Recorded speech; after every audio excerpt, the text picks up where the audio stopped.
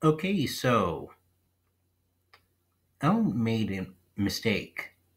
We all make mistakes in our lives. Do I agree that her show should be canceled?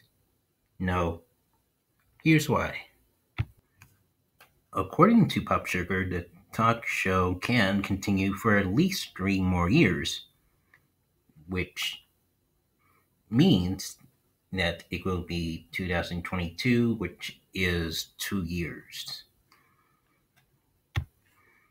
Now, despite people who once worked at The Ellen Show saying it was a toxic workplace, no one really had evidence to back it up, which was why people were spreading rumors claiming she was rude. And for I, for one, has to say, we all don't know if Ellen is mistreating employees or other celebrities.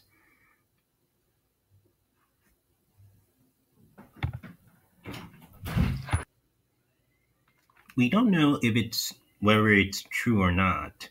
So at the end of the day, we shouldn't assume until we hear from Ellen DeGeneres first on what happened to the workplace that she, the boss herself, did, and why the employees, the former employees, and possibly the current employees had a bad experience.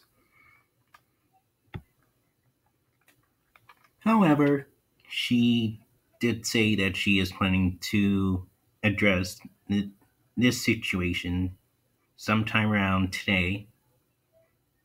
So it should be exciting to see where it unfolds. And furthermore, guys, I also don't think that she should be replaced with another host. Because why? It's not necessary. Her name is Ellen DeGeneres, and her show is The Ellen Show. There will be no Ellen without Ellen DeGeneres. And plus, as a viewer of the show, I watched that show for 5 years, and I genuinely think that Ellen DeGeneres is a nice person, so she wouldn't like be this mean. I mean, that's the way I see it over the years. That's the way I watched the show. I mean, I cannot figure out a single evidence in the show on a live taping on where she is mean to her guests.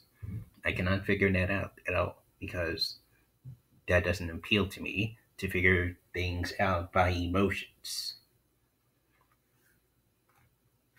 And I feel that certain celebrities technically tempt to hide it when they can't really express their emotional selves. So if they actually feel that Ellen is making them comfortable, then they should have really used their emotions. But, uh, you know, it's whatever. Yeah, that's about it, actually. I just wanted to touch on this because, well,